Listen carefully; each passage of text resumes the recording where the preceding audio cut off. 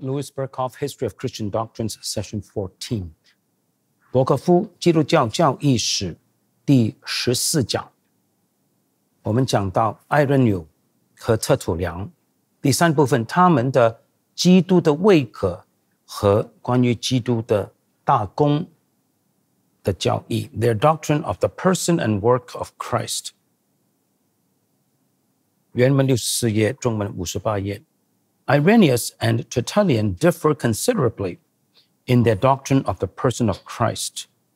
艾伦纽和特土良在他们论述到基督的位格这个教义的时候有很大的差别 and therefore it may be well to consider them separately。 因此最好是把它们分开来讨论。 A. Irenaeus, Irenaeus' Christology， 艾伦纽的基督论。 The Christology of Irenaeus is superior to that of Tertullian and Hippolytus。 艾伦纽的基督论比特土良跟希伯里达更加的卓越 and influenced the latter to a great extent， 在很大的程度上也影响了希伯里达的。 He is averse to speculations about the Logos。 艾伦纽非常的反对对罗格斯的猜测或者是揣测 because these lead at most to probable guesses， 因为这些的揣测的结果最多是一些有可能性的猜想而已。 He merely asserts that 艾伦纽仅仅宣称说 the Logos existed from all eternity， 道罗格斯从永恒就存在 and was instrumental in revealing the Father。 他就这个道是启示父上帝的器皿 and then takes his real starting point in a historically revealed Son of God。 而艾伦纽的基督论的起点是在历史上显现的神的儿子，是神的儿子历史上显现的神的儿子。 Through the incarnation, the Logos became the historical Jesus。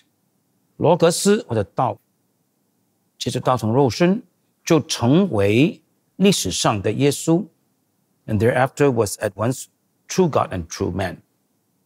从此以后，同时是真神，也是真人。 He rejects the heresy of the Gnostics。 他拒绝或者反对诺斯底主义者的异端，就是说 that in his suffering and death, the passible Jesus was separated from the impassible Christ。 这个异端就是说，在耶稣受苦和死的时候，那个能受苦的基督和那个在耶稣的受苦和死的时候，那个能受苦的耶稣就是那个不能受苦的基督分开了。And attaches the greatest significance to the union of God with human nature。 刚才讲的是艾伦纽所反对的，他反对的是在基督耶稣死的时候，能受苦的耶稣和不能受苦的基督分开。而正面的来说，艾伦纽特别强调神而不是神性神与人性的联合，把这个神性的性质把它除掉。艾伦纽指出神与人性联合的重要意义。In Christ, as a second Adam, the human race is once more united to God。 在基督里，他身为第二亚当，全人类再一次的与神联合，不是得以。那这个都是我们华人翻译的时候把我们那些可能性那些都读进去。没有得以的，就是与神联合。我们很不习惯直截了当讲一些事情的，对加个什么得以能够那些，那个原文是没有的。There is in him a recapitulation of mankind。 在基督里有着一个人类的复原或者恢复 recapitulation， which reaches backward as well as forward。 这个复原一方面是指过去的，也是指将来的人。And in which mankind reverses the course on which it entered at the fall。 在这个复原中，人类就从他在堕落的时候开始走的路途呢，回转过来了，没有讲到迷失啊。This is the very core of the Christological teaching of Irenaeus. 艾伦纽的基督论的教导的核心就在于此。The death of Christ as a substitute is mentioned but not stressed. 基督的死是作为我们的替代。艾伦纽有提，但是没有强调。The central element in the work of Christ is his obedience. 耶稣基督的工作的最核心的要素是他的顺服 whereby the disobedience of Adam is cancelled. 接着基督的顺服就抵消了亚当的不顺服。那这点是非常精彩的，这个我的评论啊。所以改革宗后来再把它拾起来、捡起来再来发挥的。特土良 Tertullian's Christology 特土良的基督论。Tertullian takes a starting point in the doctrine of the Logos. 特土良的起点是道 Logos 的教义 but develops it in a way that became historically significant. 但是他发挥这个道的教义的方法就带有历史的重要性，就是说就影响到后来的历史。He stresses the fact that 特土良强调一个事实，就是 the Logos of the Christians is a real subsistence. 基督徒的道或者 罗格斯是一个真正的存在者 subsistence, an independent person. 他是一个独立的位格，他不是有一个位格，他就是一个独立的位格 who was begotten by God.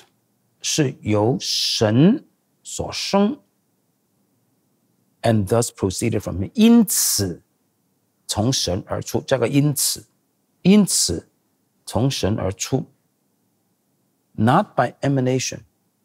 不是借着反射 but by self-projection. 乃是自动生长。那这个词呢真的很难翻译的，自动生长是蛮不错的一个翻译 self-projection. Just as a root projects a tree, 就等于树根生出一棵树来，或者一棵树从根部生长。There was a time when he was not. 中文这样翻译的，道并非自起初就存在，这个翻译是对的。There was a time when he was not. 有一段时间道还没有存在的，这个是很大的错误。He emphasizes the fact that the Logos is of the same substance with the Father. 特土良强调一件事实，就是罗格斯与父是属于同一个本质的 yet differs from him in mode of existence as a distinct person. 但是作为一个独特的位格，在生存形态上是与父不一样的。那我再说一次，这个是很有影响力的。他说罗格斯与父是有的同一个实质或者是本质，但是因为它是一个个别的位格，所以与父在生存形态上是不一样的。到了后来尼西亚新纪等等还是用这个说法，所以很早特土良就很精彩的说出这方面的真理。He did not come into existence by partitioning. 道并不是透过分隔而开始存在的 but by self-unfolding. 乃是自我展示，中文翻成自我彰显，这个就 OK 的。The Father 下面呢是一个非常严重的错误。The Father is the whole substance. 父是神的本质的全部 but the Son is only a part of it. 而子只不过是神性的一部分 because he is derived， 因为子是贤生出来的，没有重复这两个字，当然放进去没有错。Tertullian did not entirely get away from the idea of subordination。特土良并没有完全脱离从属的概念，就是子弟与父。His work is of lasting significance in connection with the introduction of the conceptions of substance and person into theology。他的著作有着深远的重要性，就是因为他在神学里面介入了本质 substance 和位格 person 的概念 ideas that were utilized in the construction of the Nicene Creed。 这些概念在建构尼西亚信经的时候都使用了。 It may be said that 我们可以这样说 that he enlarged the doctrine of the Logos into a doctrine of the Trinity。 他把罗格斯的教义扩大成为一个三位一体的教义。 In opposition to the monarchian theory， 他反对神格唯一说，那这个我们下2章会讲到。他反对神格唯一说。 He stressed the fact that the three persons in the Godhead are of one substance。 他强调这个事实，就是神格里的3个位格是属同一个本质的，属也可以有都 OK 啊，它是3个位格都有或者都属同一个本质。 Susceptible of number without division， 数字上是3，但是没有分裂或者分隔英文没有说本质上分裂数字上虽然是3，但是绝对没有分裂。 Yet he did not succeed in reaching the full Trinitarian statement。 但是要说出一个完整的三一论，他并没有成功。 He too conceived of the Logos as originally impersonal reason in God。 他也同样的认为罗格斯原来是在神里面的非位格的理性，非位格的理性或者无位格的理性都可以了。 Became personal at the time of creation， 在上帝创造的时候才成为有位格的，或者成为位格。And subordination of the one person to the other is presented in the crude form of a greater and lesser participation in the first and second persons and the divine substance。 而一个位格从属或者低过另外一个位格，用一个很粗略的方法表达，就是说第一个跟第二个位格在神的本质的参与上是有不同的程度的。就是说第一个位格父和第二个位格罗格斯，他们有或多或少的本质，神的本质，这个是很粗略的一个说法。 Relative to the God-man and his two natures, Tertullian expressed himself very much as the school of Asia Minor did。 特土良论到神人和他的二性的时候，不是基督和神人和他的二性的时候呢，他的表达方式就非常靠近亚细亚的学派。 He surpasses all the other fathers except Melito in doing justice to the full humanity of Christ。 除了 Melito 莫里托以外，他比所有其他的教父们都更加能够说清楚基督完整的人性。 And in his clear distinction of the two natures, each one retaining its own attributes。 同时特土良也清楚地区别出两性，神性跟人性都保存着独有的属性神性有神性里面的属性，人性有人性里的属性，这个都是很精彩的。According to him, there's no fusion. 根据特土良，神性和人性没有融合 fusion, but a conjunction of the human and the divine in Christ. 只是基督里的属人的和属神的连结而已。He's very emphatic on the importance of the death of Christ. 特土良非常强调基督之死的重要性 ，but it's not entirely clear on this point. 但是在这点上说的并不完全清楚 ，since he does not stress the necessity of penal satisfaction. 因为他没有强调基督以受刑来满足父神的必须性 ，but only that of penitence on the part of the sinner. 他只强调罪人必须忏悔悔改这个词呢，跟忏悔是不一样的，在改革中的神学里面，他只强调罪人这一方的忏悔。While he does recognize the punitive element in justice, 虽然他承认在上帝的公义里有着惩罚的要素 ，he exalts the mercy of God. 他更加的高举神的怜悯。At the same time, a certain legalism pervades his teaching. 但是与此同时，在他的教导中充满着一种的道德主义的成分。He speaks of satisfaction made for sins committed after baptism by repentance or confession. 他说到，在洗礼之后所犯的罪，需要悔改或认罪来补罪的，或者补过的。By fasting and other forms of mortification, the sinner is able to escape eternal punishment.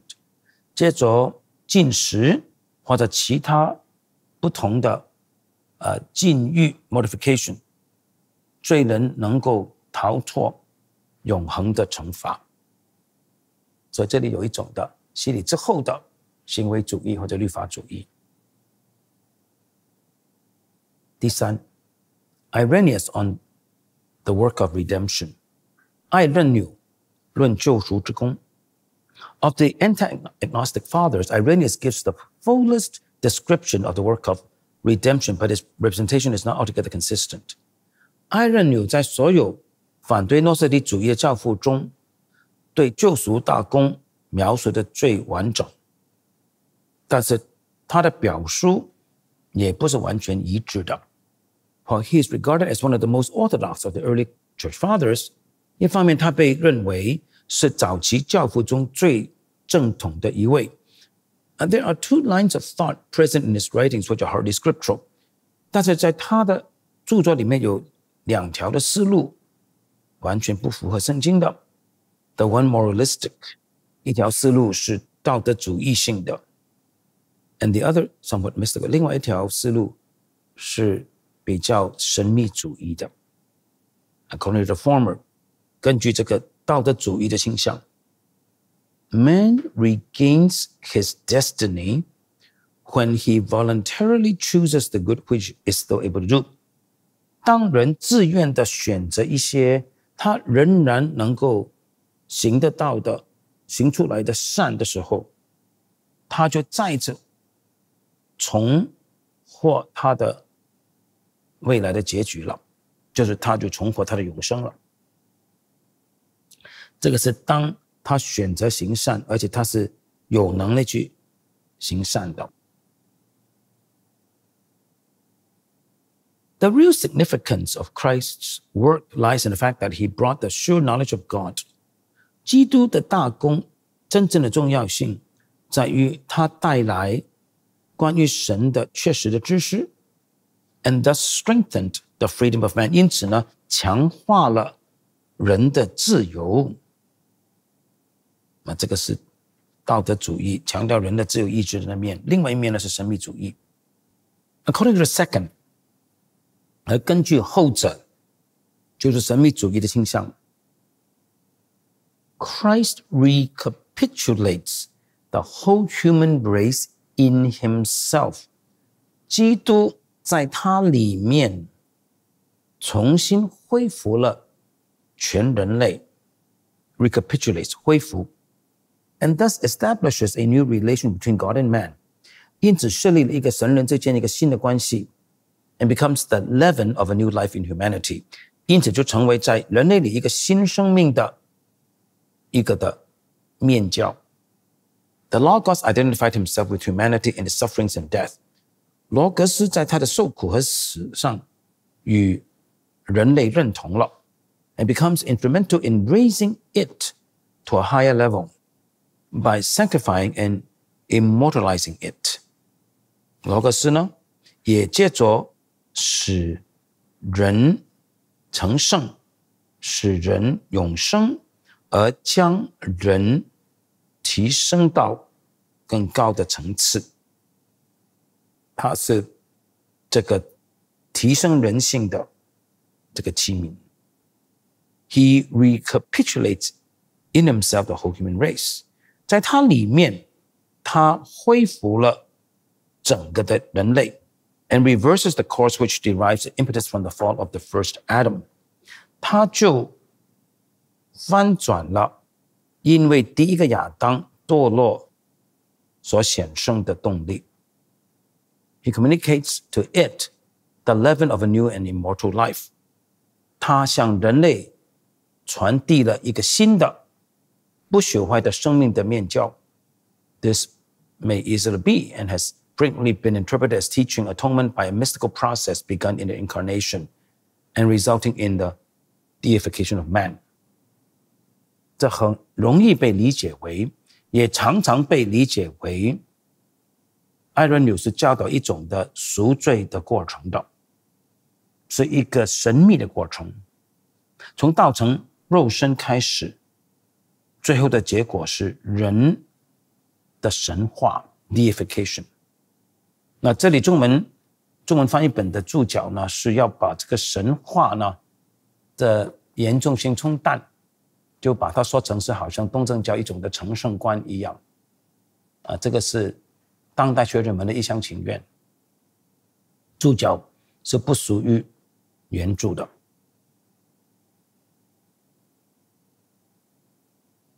The emphasis on this idea in the writings of Irenaeus may be due to the fact that he was influenced by the Johannine writings more than by the Pauline epistles 艾伦纽对这个概念就是面教跟人的神话的强调可能是因为他受到约翰的著作的影响多过受到保罗书信的影响 It is quite evident, however, that Irenaeus did not mean to teach a purely mystical or hyper-physical redemption.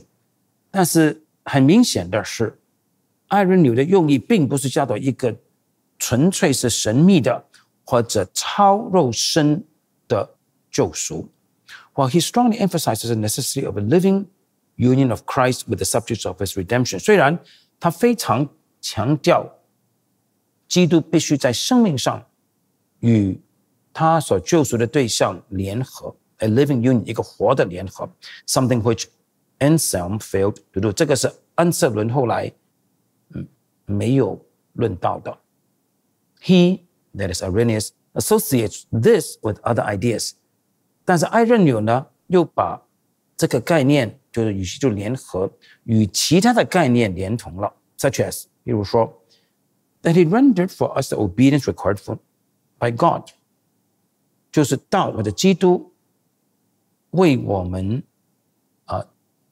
付出了神所要求的顺服 that he suffered in our stead 他代替我们受苦了 paying our debt 付了我们的罪债 and propitiating the Father 在父神面前献上挽回祭就是平息了父神的愤怒 and that he redeemed us from the power of Satan 他同时也是救赎我们脱离撒旦的权利的好在这里我们看到艾伦纽的基督论和基督大功或者是他的救赎大功的说法一方面有一种道德主义的倾向一方面又有神秘主义然后穆里说正统的基督教是有某一些的奥秘的成分的但是究竟应该怎么的来说出这个神秘的成分呢，那要看特别是新约圣经怎么说。那这里呢，伯克夫对艾伦纽的评估是不单的公允甚至乎是带着尊重和仁慈的。下一讲呢，我们就开始来讲艾伦纽跟特土良的救恩论、教会论和末世论。